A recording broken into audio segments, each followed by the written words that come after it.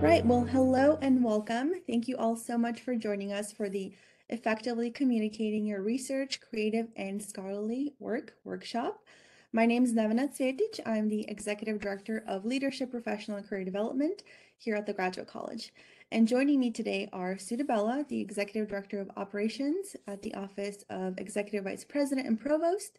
Sue has also formerly taught public speaking here at UNLV and has coached many of our graduate students. We also have Hannah Patenaude joining us today. She's a Ph.D. student in the Department of Chemistry and Biochemistry. And also joining us today is Kendra McGlothen, a Ph.D. student in the Department of Interdisciplinary Neuroscience. So Sue and I are going to kick us off with a presentation, and then we will all transition to a Q&A with our panelists, Sue, Kendra, and Hannah, at which time you are free to ask us any questions of our panels. So I once heard that public speaking is the #1 fear amongst Americans. So in preparation for today's workshop, I looked it up. And guess what? It really is. Most of us have a phobia of speaking in front of crowds, including myself. So why do I still do it? Because effective communication is a vital part of being successful in different aspects of life, including being a graduate student and a professional that wishes to advance in their career. So let's discuss today's goals. After today, you should be able to gain strategies that will help you prepare for your presentations in a way that will enhance both your confidence and your delivery. You're going to learn how to organize and convey your thoughts in the best possible way. And you're going to be able to better understand what audiences actually want to know about your research. So before we move on with our tips, we wanted to talk a little bit about the origins of this workshop. As graduate students, you are being trained to be experts in your fields and masters of your discipline, but you're not necessarily being taught how to explain your studies or its importance to a lay person.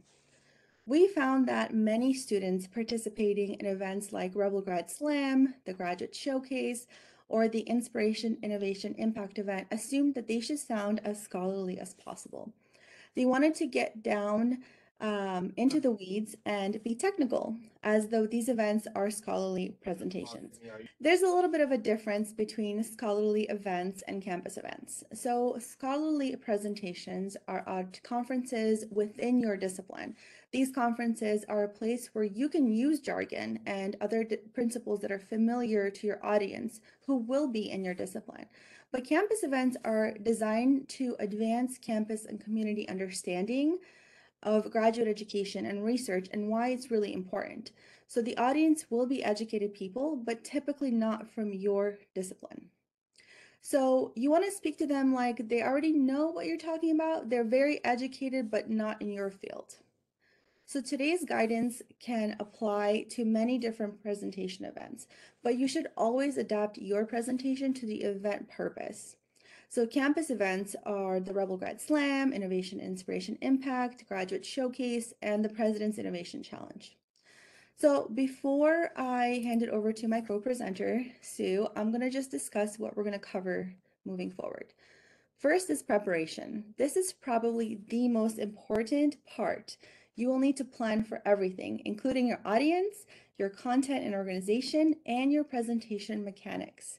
We're also going to discuss D-Day delivery tips and how to quell stage fright. And then lastly, we're going to discuss the coaching process that you will be a part of if you participate in one of the campus events where we do provide coaching. So now I'm going to hand it over to Sue for the really important parts of today's talk. Thanks, Nev. I appreciate it. So let's just jump in. We're going to talk right now about preparation and planning.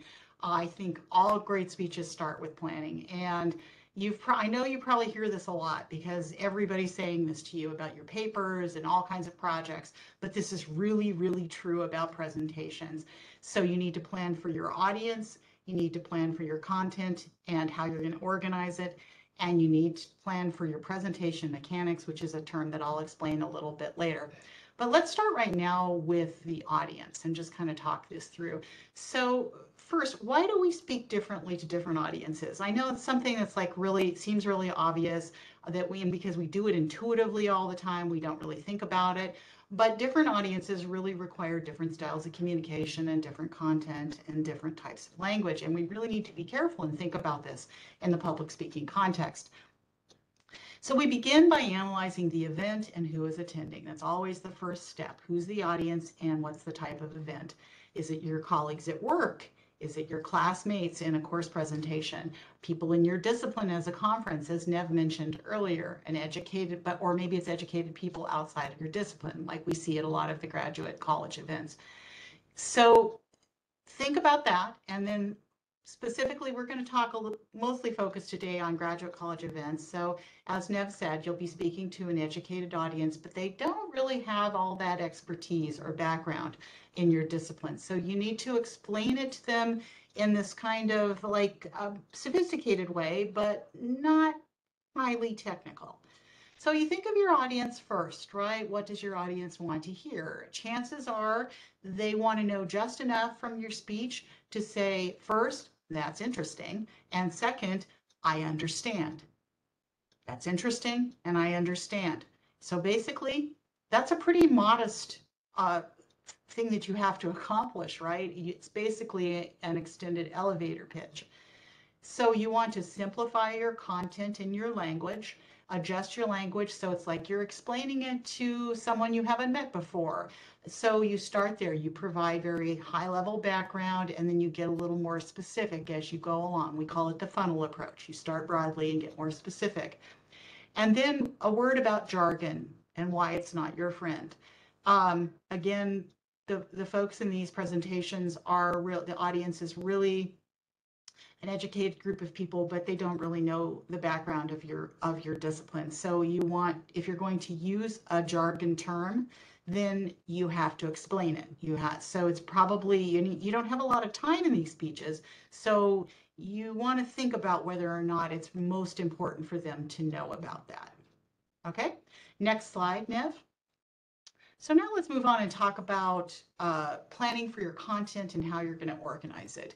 You see two questions here. What will I discuss and how will I organize it? Everybody has this question when they start out, and everyone has a vast amount of information they want to fit in, and they have to figure out a way to pare it down. Well, we have the answer for you. We call it the graduate college formula.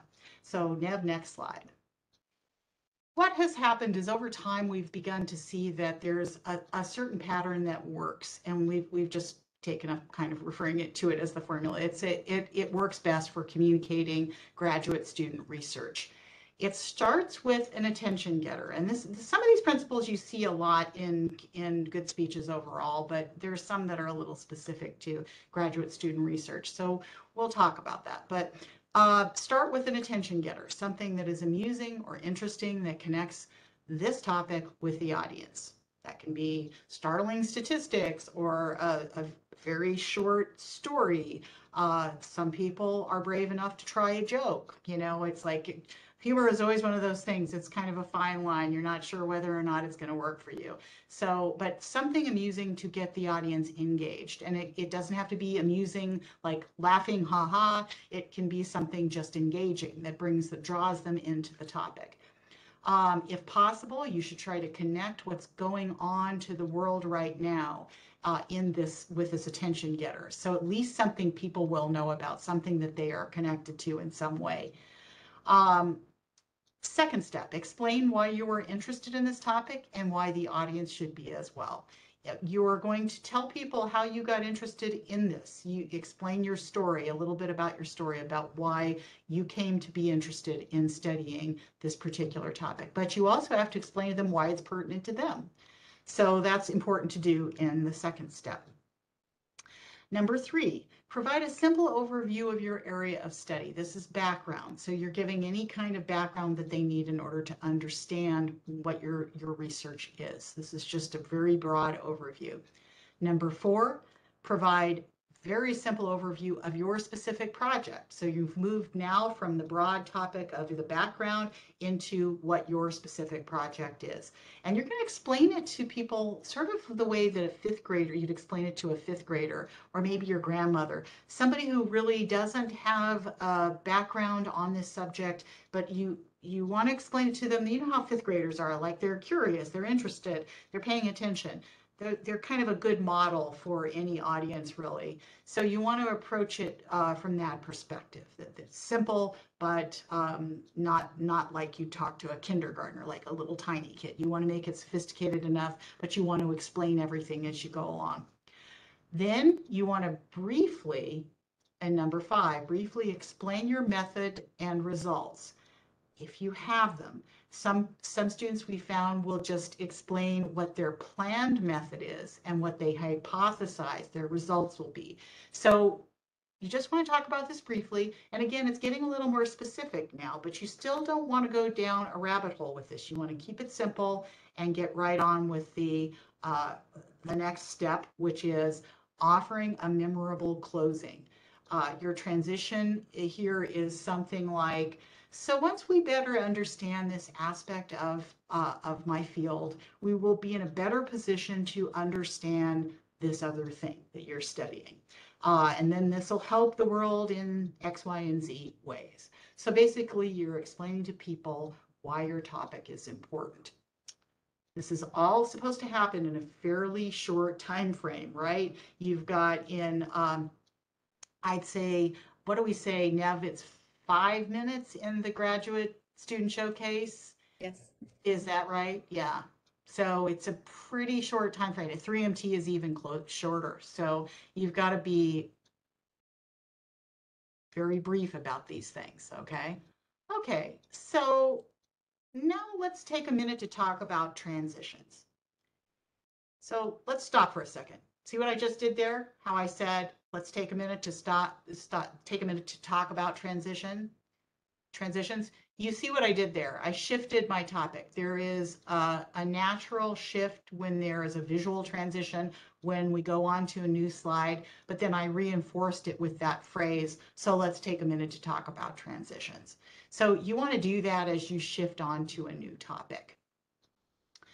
So also there are different kinds of transitions. Remember at the beginning of this presentation today how Nevena talked about, remember at the beginning she said something about we're going to cover these things today. That's called a preview. That's always a good thing to do, but keep it very brief. A signpost is one that comes in the middle of your speech, like what I used with this discussion about changing the topic and moving on to transitions. A review would come at the end where you'd hit on some of the high points of your speech. That's very good as well, especially if you're trying to teach people something. Reviewing is always critically important. Don't have a lot of time, though, in your speeches for the graduate college, so you got to keep all of this very short. And remember that everything you do has to be very abbreviated to fit into this time frame. And so I want to just mention briefly why I think transitions are so important. The spoken word is very fleeting, okay? If you don't understand something in writing, you can go back and read it again. You can go back over it as many times as you'd like. You don't have this luxury when you're listening to a speech. So as a speaker, you need to help your audience follow along, keep track of where you are, and know what you're going to do and what you've done. This helps them keep going along, okay? All right, Nev, next slide. Let's talk now about a plan for presentation mechanics. And your first question is, what do we mean by presentation mechanics? Presentation mechanics basically is how it's all going to work, how it's all going to come together. And I will tell you that good delivery starts here in planning how you're going to put the speech together and how all the different parts will work together. So you'll ask questions like, what style of delivery will I use? First, I'll tell you the answer to that question. It's extemporaneous delivery. You're going to want to use in this style of delivery, use lots of practice. So you practice a whole lot. So part of it may become memorized, which is okay. But if you memorize a speech, you can't really adapt and shift if you forget a word, right? So in this kind of speech, you you know what the words are, but you can use a different one if you need to. You use your notes so that you can keep your place. You can sort of keep track. It's like a map of where you're going, but you're not reading it either. You want to be able to have eye contact with the audience. So it's very important that you have a speaking outline. And that brings me to my next point, which is what will my notes look like? First, I want to say your notes, it will be a big mistake to use note cards. Don't use note cards. Note cards have all kinds of problems. They get out of order. You can't read them well because you have to write in tiny type to understand what's there. There's no need to hide your notes. Everybody has notes, and if you see people who are pros, they're always using notes. There are very few people who can just hop up and just rattle off whatever they're going to talk about. So you need to use what's called a speaking outline. This is where you have key phrases that help you remember where you are. They're phrases that remind you of where you are in the speech and what your topic is, but they won't allow you to read. So they're just phrases. I recommend making the type large on your speaking outline with a lot of spacing so that you can read them easily. And then I also recommend that you staple it together at the end so that they don't get out of order. This is another flaw of note cards, is that they can get mixed up or they get lost, and it's just a bad idea all the way around. You want one document that is your notes in a speaking outline, like something like this, okay? This is my speaking outline, and I have notes spread out throughout. Let me just share with you what that looks like, okay? So phrases that will remind you of where you're going. Don't use note cards. Can I add one thing, Sure, Sue? absolutely. So this is definitely the case for the majority of events and speaking engagements you're going to have. There is only one event within our graduate college where you're not allowed to use notes, and Oh, that's that's the right. Sorry, Rebel. Nev. No, no, Yes. no, no. And this is the case in most events we have, but it's just Rebel Grad Slam 3-minute thesis because it's so fast paced and you only get one PowerPoint slide in 3 minutes. You cannot use notes there. But for our graduate showcase or our inspiration, innovation, impact, if you would like to create a note outline, that's definitely fine. Okay, thank you, Nev, for bringing that up. I would, for 3MT, for the Rebel Grad Slam, I would strongly recommend you just memorize that for three minutes. Is that what it is, Nev? 3 minutes? Yeah. So just memorize that. That's my recommendation for that. And I'll just elaborate just briefly here. I would recommend that you memorize it in sections. And so you have devices that remind you, okay, I know what I'm going to next. It's a whole special thing, memorizing. It's much better if you can have, you will have one slide so you can use that. They can look at that, right? You don't want them to look at that the whole time, right, Nev? But you can't look at your own slide briefly. Okay. So getting back onto the usual set of circumstances, and I'm glad to talk more about 3MT later on. When you have your speaking outline, how are you going to use that? How do you practice, and how do you get ready for your speech? That's really, really important. And I will tell you right up front that I don't believe in practicing in a mirror. I don't believe in practicing in front of friends or family.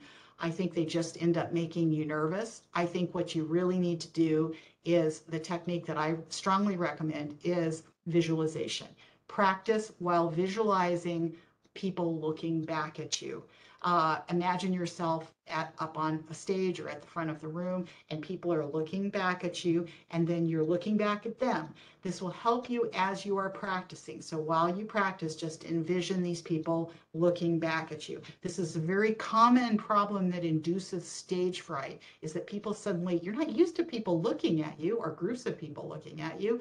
It's surprising. And so when you get up there and see 30, 50, 100 people looking back at you, it's shocking.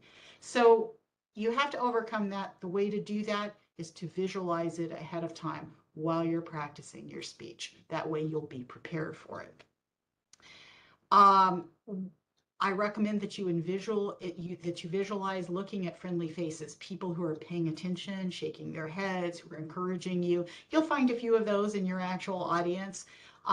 It's very helpful if you can see the venue where you'll be speaking, so it will help you as you visualize while you're practicing. Very important if you can do that. For some of the venues, I think they're pretty big venues, right? Where is the graduate student showcase or iCubed? Where are they now? Are they over in SEB? We typically kind of rotate, but we've had them in the Student Union Ballroom, and SEB, kind of bigger type of venues, or even the theater downstairs in the Student Union as well. Gotcha. So you will have an opportunity for these different events to do a dress rehearsal, so you will get to see it then. But if there's any way you can look at the venue ahead of time while you're practicing, that would be super helpful. All right, just want to talk for a little while now about slides. What should my slides include? We are strong believers in simple and brief content. A common problem for people with their slides is they crowd in too much. Even for 3MT, I would not recommend crowding in a million concepts, phrases, or sentences. It's a bad idea, and we'll show you why in the next slide. Nev, can you bring up the slide from our friend Bruce Murray? So this slide this was prepared by a guy named Bruce Murray, who wanted to show you how difficult it is to read a badly crafted slide. You can see at the top here, death by PowerPoint. Too many bullet points. You see his clever little, the bullets are actually bullets. Too many bullet points. More than 4 is risky. Too many words on a slide. Nobody listens while they read. Too many fonts are unnecessary and distracting. Same thing with too much bold, italics, and underlining. Clip art, really? I think the key with clip art, it's not necessarily bad to have clip art, but just not like really old-fashioned clip art. It's like try to find something kind of hip. Remember to use spell check. Remember, don't turn your back while you're looking at your slide. If you put really small text near the bottom of your screen, people can't see it. And then over on the left, bad color schemes, right? Clashing backgrounds and fonts, and you can see his little bit of humor there, that it causes all of these horrible things to happen, right? It's just a bad idea to do any of these things. So moving on, I guess the key here is that you just want to have a simple, Nev, you can go to the next slide. You need to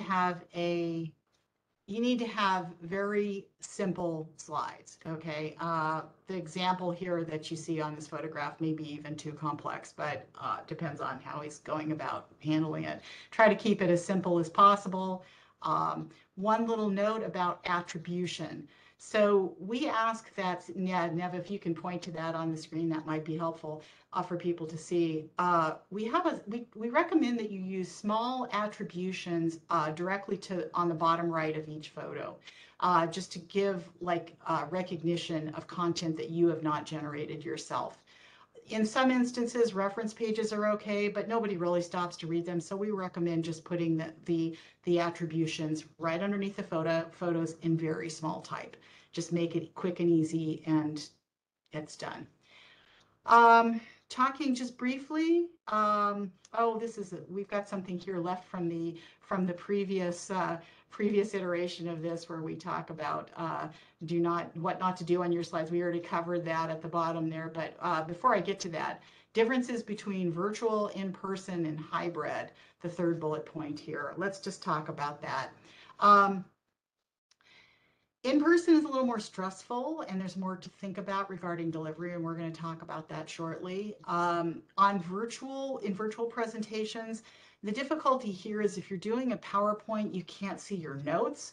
So you have a choice. You can have 2 monitors where you can look between the 2 screens and look at your notes there, or you can print out a speaking outline. And I think when I'm presenting by myself, that works best for me. So you're sharing your PowerPoint, and you can just look down at your notes as though you were presenting in person. Hybrid is basically the same as in person, but you have to worry about technology. Hopefully you have, like I do in this situation, someone to help you out with the technology and advance your slides. And we've already shown you the last bullet on here, what your slides should not be. So we left that in there. So sorry about that. Let's move on to the next slide, Nev. All right, we're now going to go to the topic that everyone wants to talk about, and that's delivery. So you've done all your preparation, you've used the formula, you've planned your mechanics, you have your slides, you know how you're going to present, you've practiced, you've done all of those things, and now you have to think about delivery. Let's talk briefly about how people perceive delivery. People often think that you have to be the most wonderful speaker in the world to do a presentation, and that's just not true. I will also tell you that great delivery can be learned. It can definitely be learned, and it comes through practice. It comes through practice before your speech, but just in giving more presentations over time. You'll just get more comfortable with it over time. I think that everyone to some degree experiences stage fright. I've rarely met anyone who doesn't have at least a little bit of stage fright, but you can overcome that as well.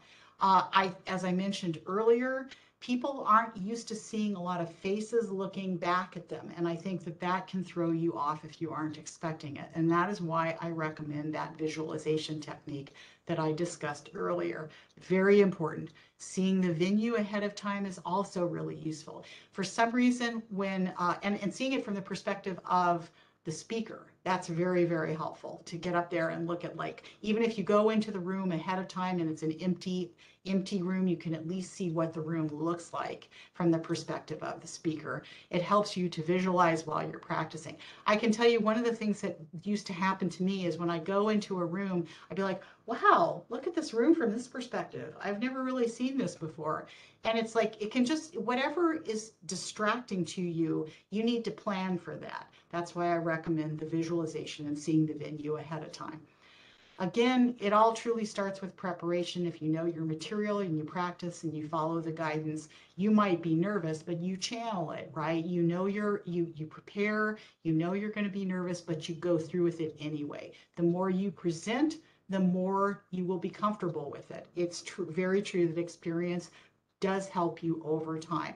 You practice your introduction a lot. This is something that's so important. If you get off on the right foot, right, your first few words out of your mouth start well, then you build on that. You think it's like, okay, I've gotten through the first sentence. I can do this, right? So very important to practice your introduction again and again.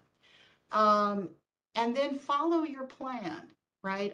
This isn't the time for improv. A lot of people will like get up there and think, oh, I'm just going to go off and tell a little story. Well, that sometimes doesn't work out. You have a plan. If your plan is to tell that story, then you know it's coming and you can plan for it, but it's not the time in the middle of the speech to change your mind and go off your plan. Stick to your plan. All right, moving on to general tips. General tips. It starts with preparation. I know I've said that again and again, but very important.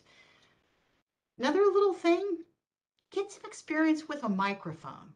Okay, so microphones, you can tell someone who hasn't used a microphone before because they're kind of afraid of it. They're like, they see it on the podium and they are the lectern and they don't know what they're supposed to do, if it's tilted up the wrong way or whatever. You need to get some experience with a microphone so you know what to do with it. You need to take control of the situation. You need to reach up onto the lectern and pull the microphone down to your level if it's in the wrong place, or pull it up. In the other context, if it's in the wrong place, you need to move it. Get some experience, and you can get experience with microphones, like holding a microphone, because there are certain circumstances where that's necessary. With like karaoke or rock band, right? I don't know if you know what rock band is, but it's like you can actually get some experience with something like karaoke. You just get the feel of what it's like to use a microphone. Makes a big difference. So when you're actually there, and try to make eye contact, and this is good to do while you're practicing. Imagine looking at different people throughout the room, on your left, your center, and to the right. So move it around a little bit like you're looking throughout the room. Try to move as naturally as possible. I talk with my hands a lot, but some people do, some people don't. There are certain circumstances. Some people want to just remain tightly behind the lectern, the little podium you're standing in front of with the microphone. If you want to stay there, that's fine. Some people want to move around, but you have to plan for that, and you have to have your microphone uh, worked out, whatever that's going to be.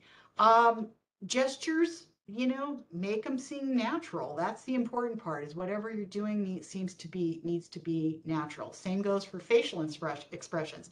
If you're talking about something that's very sad, then you need to express. You don't need to be smiling, right? But pay attention to what you're talking about. The facial expressions should sort of match the topic.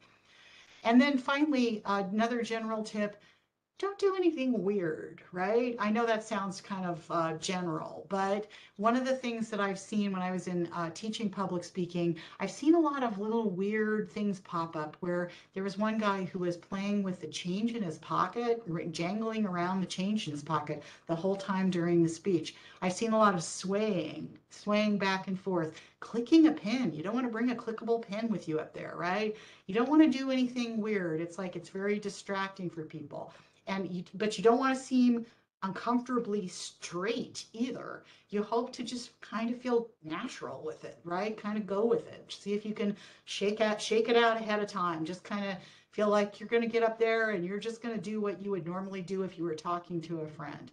So, but you can plan some of these things like the movement and so on. You just have to think them through and think about your microphone and the circumstances around that. Uh, on the day of, the speech, I like to break this out into the day of and the minute of, because there are different considerations for each. On the day of the speech, the morning or a few hours before your speech, think about what you're going to wear. Wear the right clothes for your event. You want to wear clothes that make you feel strong yet comfortable. So think about it, and comfort is a very important thing. You don't want to wear anything that's too tight. You don't want to wear anything that you have to adjust all the time. You don't want to feel uncomfortable. You want to wear something that's easy to wear, but that makes you feel strong, makes you feel powerful, makes you feel ready for this experience. So very important. What you wear it's part of it's your uniform for your event. And I separate this out because it's equally important. Wear the right shoes.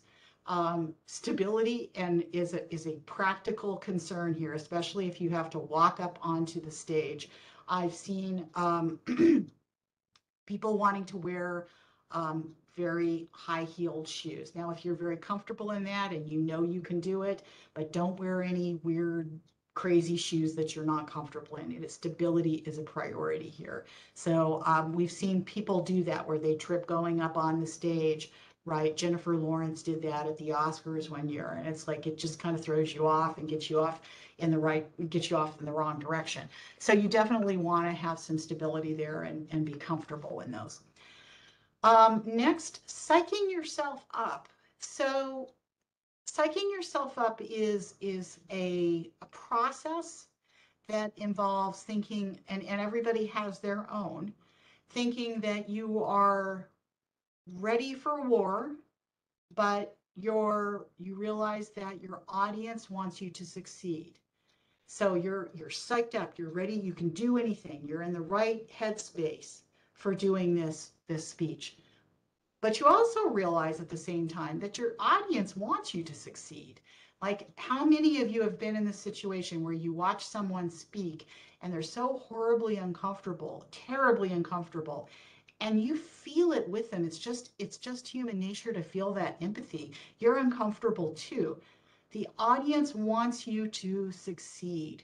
Remember that as you go in. You want to psych yourself up, but at the same time, they want you to succeed. They want you to take control and succeed. And so just keep that in mind. Another really practical tip for the day of: don't eat right before and don't drink a whole bunch of water right before. Try to plan it out so you eat a couple hours before. Don't drink. You can drink a little water, but not too much water. You don't want to be sloshing, right? You just want the right amount. You want to go in so your mouth's not too dry, but you're also not drinking a whole bunch of water. Now for the minute of your presentation. So trust in your training and trust in your preparation. That's why I keep harping on the preparation. If you've practiced it and you know your material, you will feel more confident as you walk up onto that stage or up into the front of the room. If you do take the advice we've given you today, you will be ready. And trust in your training and your preparation. I can't say that enough.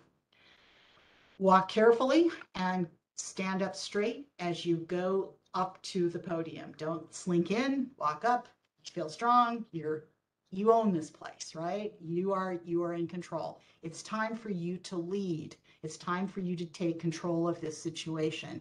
The audience wants you to do that. I can't stress that enough. It is your job to be in charge of this few minutes. So don't be uncomfortable taking control of that microphone or leading this group. It is your job to take control of this situation. The audience wants you to lead. And finally, know that this experience has a beginning and an end. Okay? A beginning and an end. There will be other chances for you to prove that you're brilliant, right? It's like don't put too much on yourself with this. Everybody wants to appear intelligent. Everybody wants to appear smooth. Everybody wants that. But your whole future is not probably riding on this one experience. In fact, I'm sure of it that it's not riding on this one experience. I think everyone has to remember this will have an ending, and you'll come out of it on the other side if you prepare, follow your own guidance, your plan, follow your training. It'll all go fine, but remember that this is one moment in time. You will be done, and then you will be able to breathe a sigh of relief and say that it's over. All right, Nev, I think you're up now to talk about the coaching experience. Yes, thank you so much, Sue. So, as both Sue and I have touched on throughout this presentation, the Graduate College provides you with a variety of opportunities for you to be able to highlight your research, your scholarly, or your creative activity to both the Las Vegas and campus community. So, for select students of certain events that we host, we also provide coaching to help you prepare for your presentations. So, to help you get the most out of the time that we offer, we wanted to share some tips you can implement when you're going through this process. Before your very first coaching session with us, just start with the formula that we just talked about. If you do this and come prepared with this for your first session, we are going to ask fewer changes of you. After your first session, plan to make changes and implement the feedback that we have provided before your next coaching session, so then we can continue to give you productive feedback. And lastly, practice, practice, practice. Just like Sue said, it makes such a significant impact on your presentation if you practice between the different rounds of coaching sessions. We do have several events that are coming up that you should consider participating in. The first one I want to talk about is Rebel Grad Slam, because that one is the first one coming up, and we did mention a couple of these things might not apply to Rebel Grad Slam, but the Rebel Grad Slam challenges students to a 3-minute, one slide presentation to showcase their research to the audience and judges in a very condensed and compelling way. While we don't provide personalized coaching for this event due to the volume of students that actually participate, you can implement these tips that we discussed today as you begin to prepare for Rebel Grad Slam. It's also a really great way to get exposure to public speaking and preparing for some of the other events that we talked about.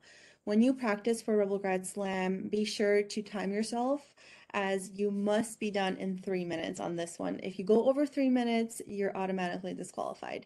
You're going to actually present in front of a panel of judges that will use a rubric to score you. And you can find this rubric on our website, but they're going to be scoring you on comprehension, content, engagement, and communication. So all of those are important to take into consideration. And each round that you actually advance in on Rebel Grad Slam, you will win scholarships. So we have the preliminaries, the semifinals, and the finals. And you can register to compete in Rebel Grad Slam by October 17th. We also have an event called Inspiration, Innovation, Impact, also known as iCubed. And that's an event in which students from a variety of different disciplines give short 5-minute TED style talks or performances that showcase their research or creative activities.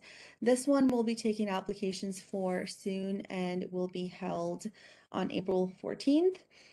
This event also kicks off the GPSA Forum, which many of you will probably present a poster at as well. Then we have the Graduate Showcase. It's pretty similar to Inspiration, Innovation, Impact, but here you convey who you are, what topic you're speaking on, and the broader impacts of your research. This is typically held at the end of the year so we can showcase the really amazing research that all of our graduate and professional students are working on. And then lastly, we have an event.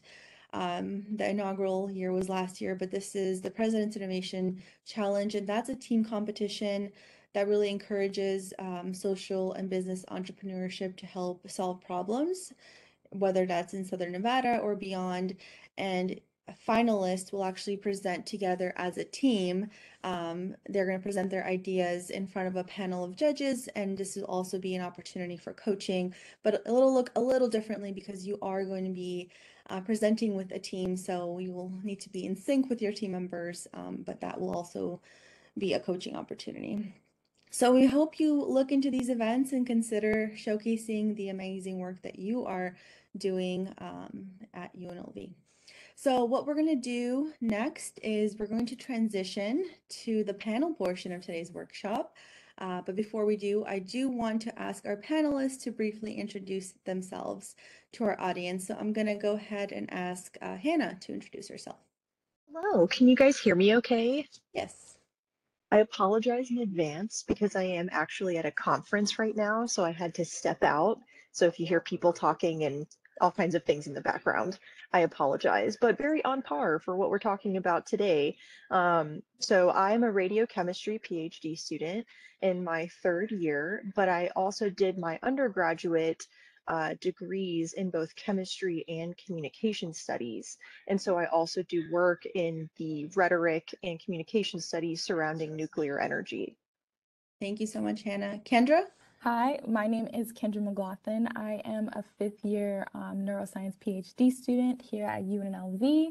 My projects and what I'm largely interested in focuses on how glial cells in the brain affect things like movement and social behavior, and how we can use different techniques to form better therapeutics for lots of neurodegenerative disorders. Thank you. And Sue? Hi, everyone. You've already heard enough from me probably, but I've worked in a variety of different roles throughout the university. I have a bachelor's and master's degree in communication studies, and I'm currently a PhD student in the School of Public Policy and Leadership as well. I'll soon be retiring from UNLV in my professional role, but continuing my PhD work.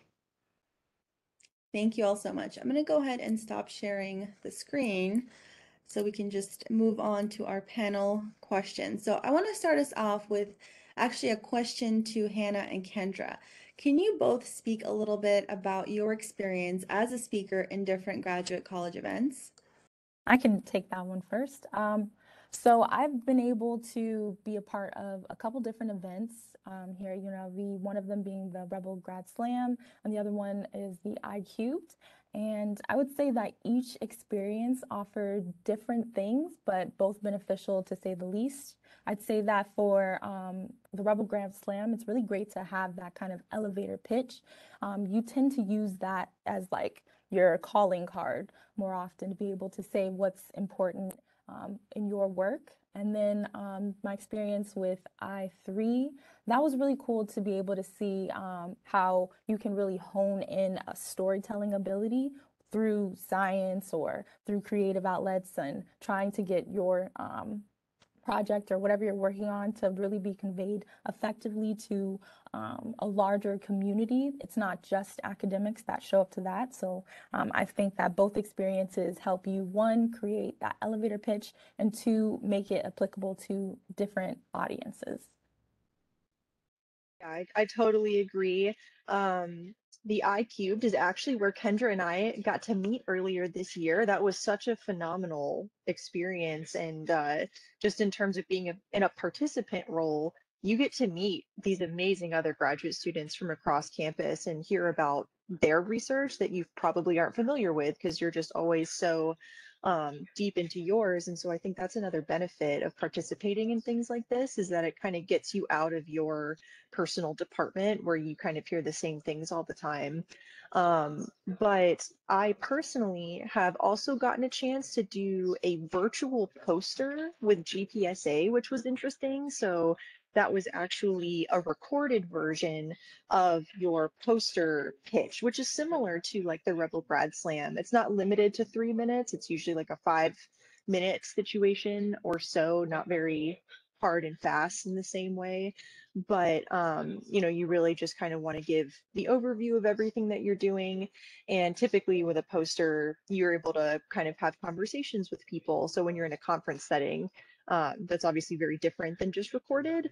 So, with that being said, as we kind of exist in these like hybrid spaces, there are some slight differences that'll come up depending on if you're in person or in virtual, but I think all of them can be really effective. But I totally agree with Kendra that going through the iCubed process was really phenomenal. That coaching was great, not just for that talk, but things that I've now been able to incorporate with other parts of my, just different talks and presentations I give. Thank you both so much. So I actually have a follow-up question for both of you, and then we also have another one in the chat here. But can you tell us how, as graduate students, can we learn about opportunities to present research on campus or the community? Maybe how did you find opportunities when you decided to participate? And maybe start with Hannah. Yeah, so I check my email. To be honest with you, there's so much that comes through, whether it's GPSA, who does pretty much something every semester, or just through the grad college, like the things that they've talked about. I just saw because I actually take a look through like the weekly emails that we get and just kind of knowing that those are things I want to seek out. And so as soon as I kind of see like, oh, this is a thing, let me just do it and go for it, and you kind of get like this snowball effect of once you're involved, then you hear about all these other things as well. Yeah, I would definitely echo your sentiments. Your email is a great place to look. Websites for GPSA as well as the graduate college as a whole. The updated UNLV Todays often have like really well lined out calendars of upcoming events and deadlines and things like that. Listservs for graduate students have different opportunities outside of Las Vegas even, where like the WAGs, Western Association of Graduate Students, like things like that, they're happening all the time. You just have to put your ear to the floor and listen. Thank you so much. So we have a question in the chat here. How much audience interaction do you recommend to have for a conference presentation? Who wants to start us off on that one? I'll jump in and, oh, go ahead, Kendra. My experience with conference, I have presented at a conference and a scholarly conference, and my experience is that you have a pretty short period of time, and you have to run through whatever, the general design of your design and results of your study, the review of the literature, just basically following a publication format more or less, and you have a fairly limited amount of time. I don't know that there's really any time built into those conference sessions to have audience interaction other than maybe a question and answer session at the end. But in my experience, what happened was I was on a panel with about 5 other people, and they just went down the row at the table, and you each had a few minutes to talk. and then they all opened it up for questions at the end. But my experience may not be representative of all conferences. So Kendra and Hannah, please join in. Yeah, definitely those timed scenarios aren't the best to maybe do like a individual kind of interaction, but in my experience, I lean towards humor as a way to make the audience feel involved with my presentation. So I think one of my go-tos, I'm giving you guys all of my secrets. I think one of my go-tos is I'll do something like, oh, this great piece of protein, what is that? Great question. I'm so glad you asked. And I'll answer my own question and make it seem like, oh, we're having a conversation back and forth. And it kind of opens up a pathway for the audience to want to maybe ask you more questions about it at the end, or they feel like they're not just being talked at, they're here with you, if that makes sense.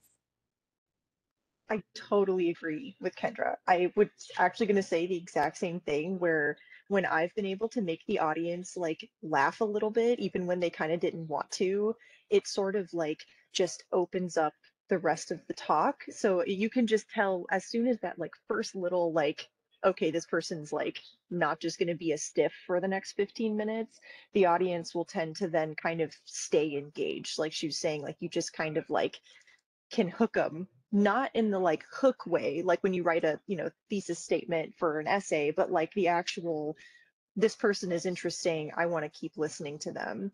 Because I think especially once you start going to conferences, you'll find that sessions can get really slow and you can just have talk after talk after talk, and it's like, okay, this is interesting, but I stopped paying attention like 45 minutes ago, so I really don't know what's going on. And so if you can kind of start off your talk by saying, like, this is what I'm doing, this is why I'm excited about it, now I'm going to jump into it, and being, not casual in the way that it seems unprofessional, but again, just in the way that it seems like you're talking to the people in the audience and having a conversation instead of trying to give a lecture, because those are two very different environments. And so if you're trying to really show people how cool your work is, you want it to be more of that like hook in conversation as opposed to just lecturing content, because that's not very exciting. Thank you both so much. So, it looks like somebody is asking for a Rebel Grad Slam example. So while you were chatting, I pulled up a couple of PowerPoints. I'm just going to share my screen real quick just to show you all, since Rebel Grad Slam is very relevant since it's coming up. So let me just bring that up. So Rebel Grad Slam is a little more condensed because you only get one slide. So sometimes there's a little more information on one slide. So this is an example of one that wasn't too wordy, but you used images. And we have another one here. And then I have another one to bring up. And then this is from our finals event. So I will share this with you all after this presentation in email, just so you can get some ideas for an example. But we do have the finals from last year on the Grad College YouTube channel, where you can go and just also get an idea of how our finalists put together their speeches and how they presented everything, and get some examples of their actual PowerPoint slides like this one. And we also do have the Inspiration, Innovation, Impact presentations on our YouTube channel. So I'll share these links with you all after this panel, but just wanted to bring your attention to that since somebody did ask for an example. All right, so back to our questions.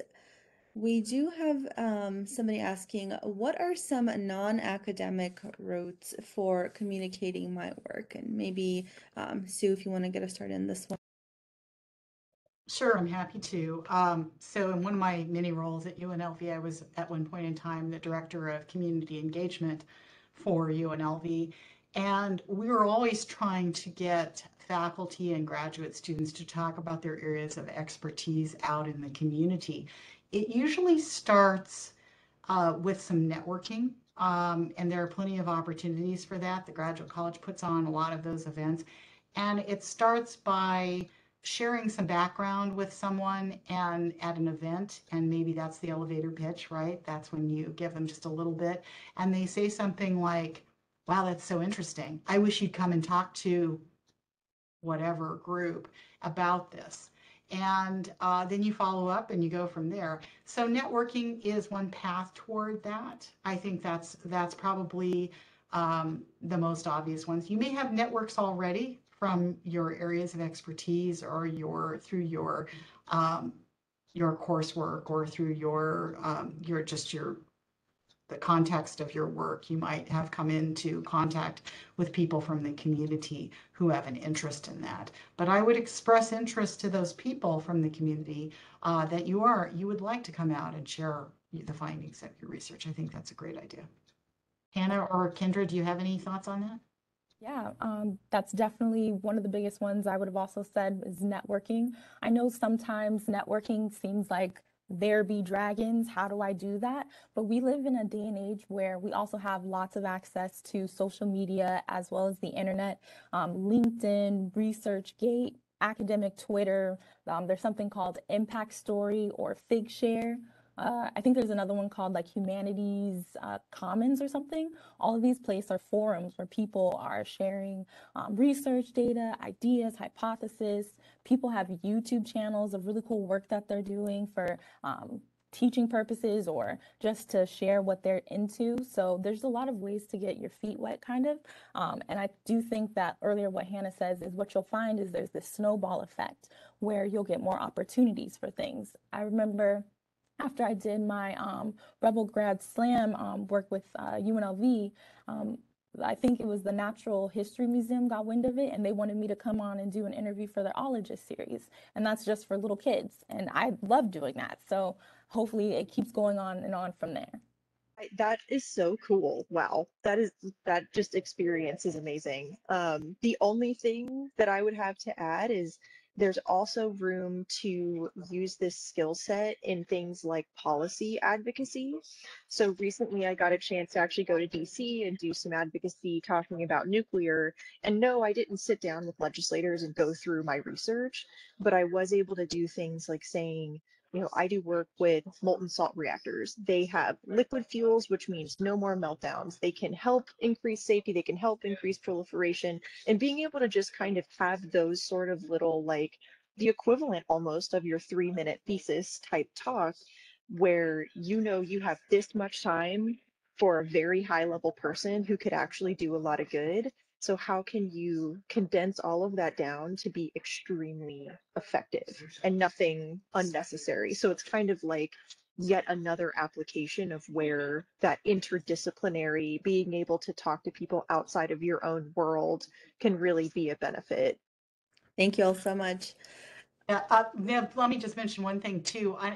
Nev, I don't think you've had this year, but the Graduate College offers a workshop on networking and what is it called? Networking in the cocktail speech or the elevator pitch. Mm-hmm. So it's fun to have that conversation and get some experience with creating one. So it's a form of public speaking, really. And we'll bring that back on our workshop offerings probably within the next couple of semesters, but I think we probably have a video on that as well if people Oh, want to check good. on Yeah. our YouTube channel. So I got a chat here for a question for Sue. So it says, my research is qualitative in nature, specifically an ethnographic study where I was immersed in the culture I researched. What do you suggest to present in regards to information, since it is not so much based on stats, but personal interviews? I'm sorry. Could you reread the beginning of that again? Yeah, so the student's research is qualitative in nature. So specifically an ethnographic study where she was immersed in the culture she was researching. So she's wanting some suggestions how to present this in regards to that information. It's an excellent question, and I think the answer is still the formula, right? It works for everything, and I know that sounds crazy, but I think that you are in a great position to be able to discuss some really engaging topics because people love to hear about other people.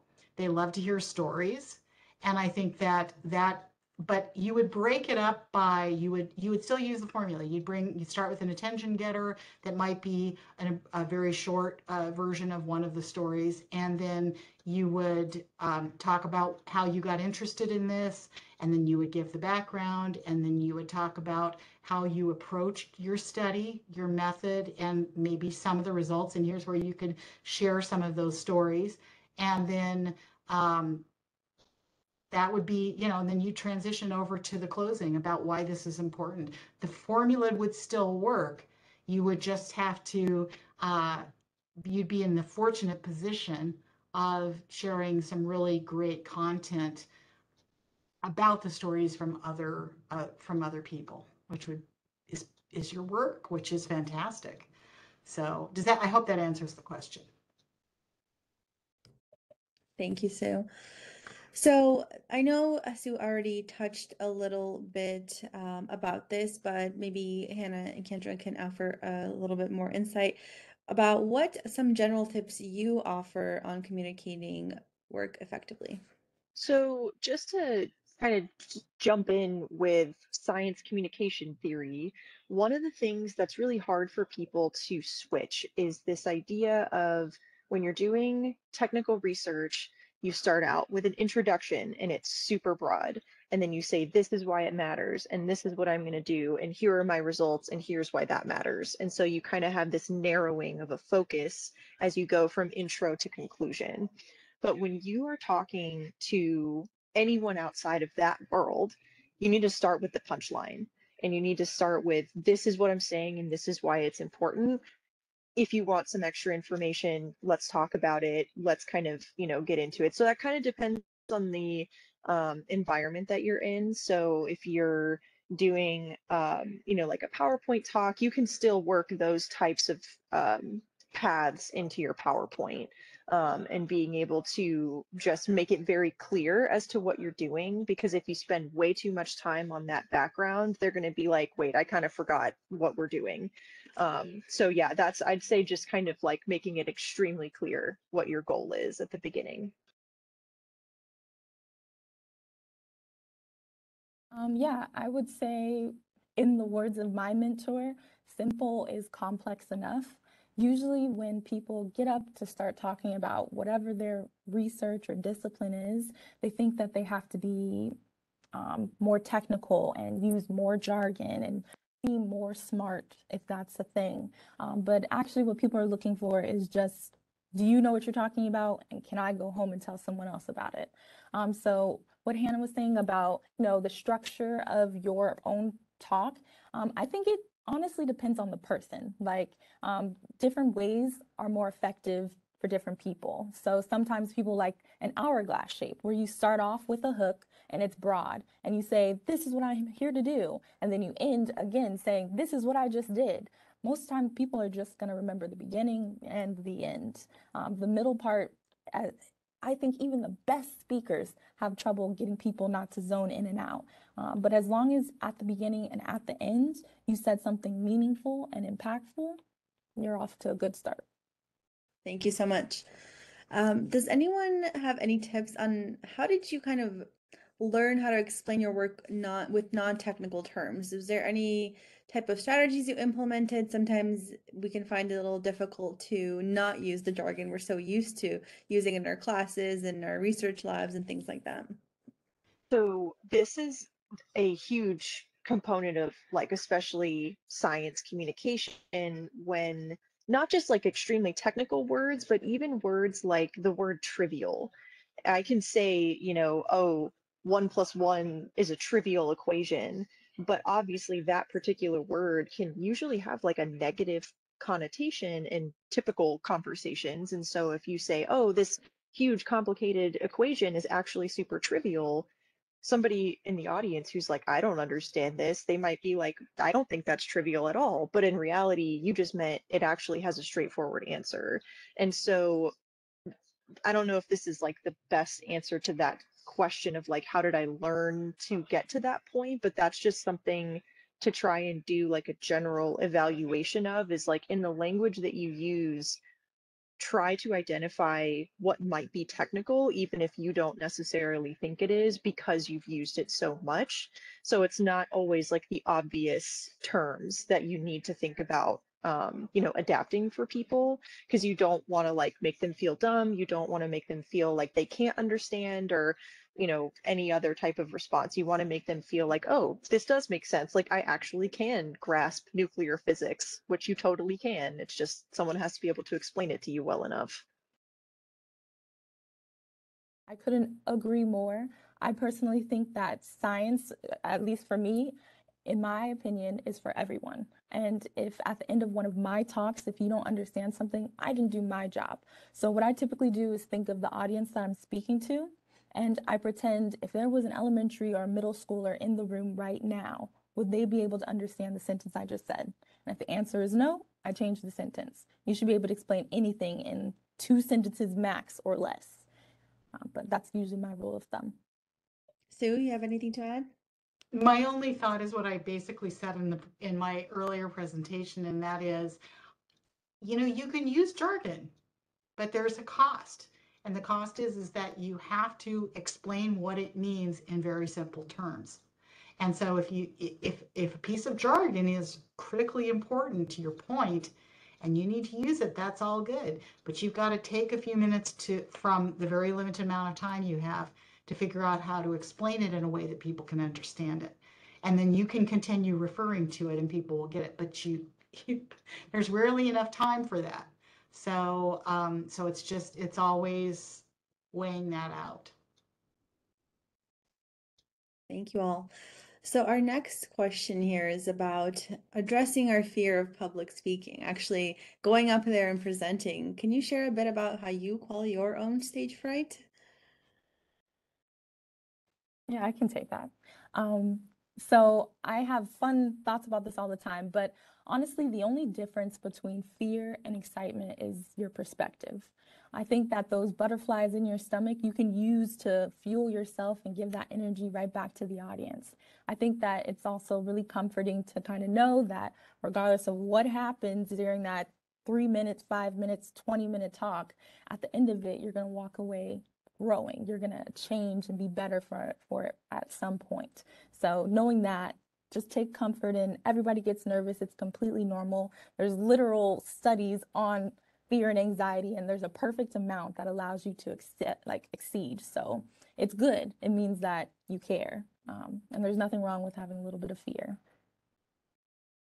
100%. Something that they talked about when I took, a public speaking freshman year, they mentioned that when you stutter, when you misstep slightly in your speech, or if you just seem a little bit nervous, that can actually work in your favor, because that can sort of get the audience to not feel bad for you, like, oh, this poor person, but also like they're going to check in, because that means you obviously really care about what you're talking about because you've worked yourself up. And so, with that said, maybe kind of use that to your advantage. If you're like, oh, maybe I sound a little nervous, just know that your audience might actually be more checked in than if you had just like nailed it off the bat. So it's not always a bad thing. And everybody's been there. Like nobody is going to be in the back row like snickering like, oh my god, you hear them, they totally messed up. Like that's nobody's going to do that. And so just keep going. Just keep going. Like the longer you sit and you're like, oh, I messed up. Oh, whoops, my bad. Like, just move on. Like, nobody really cares that you did a little, like, slight misstep. Obviously, if it's like the 3-minute thesis, stuff like that, very different. That's like a competition. But just in a normal, generic, whatever your talk is, nervousness is like a given. Like, I even for small talks and stuff, I still kind of get like the butterflies and like sweaty hands and all of that. Just like Kendra was saying, I can sort of use that to just stay focused. And when I do actually go and give that talk, I'm just like ready because I've kind of like gotten the energy all built up. So I just use it for your benefit because it's not going to go away. You're never going to not be nervous, and that's okay. I agree with everything they said. In fact, I think they explained it perfectly. The only thing I will add, and it sort of plays off what Hannah said, is that I try to adopt the Nike slogan, the just do it, because if you just do it, then you realize you can do it. If you go out and do public speaking, then you realize you can, and it starts to build, and you build your confidence and you grow, and each step of the way is a growth experience. And I agree with both of them that the audience is rooting for you. The audience does not want to see you fail. That is just not happening. I mean, you've been in the audience yourselves. You know what that looks like, right? It's like you want that person to succeed, because if you watch someone who's uncomfortable and really terrified from the experience, you feel that, and it's such an uncomfortable experience for the audience. You don't want to put them there. You want to just take control of the situation, make them comfortable, make them happy, do what you're meant to do, and that is to speak.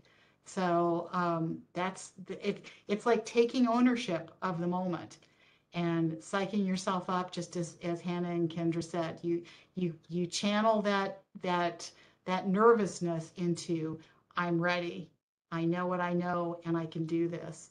It's like courage isn't the absence of fear, it's feeling fear and doing it anyway. Spot on. Thank you all so much. We're at the end of our time together today, but before we end today's session, I just wanted to thank our panelists for such a rich and beneficial discussion, for all the great tips and strategies you provided. I hope our audience got some valuable takeaways as they prepare for their speeches. Before everyone logs off, please take a few minutes to just fill out this workshop feedback survey I'm going to drop in the chat. It really helps us as we continue to offer more workshops. Hope everyone has a great rest of your day. Thank you again for joining us. Thanks, everyone. It was fun.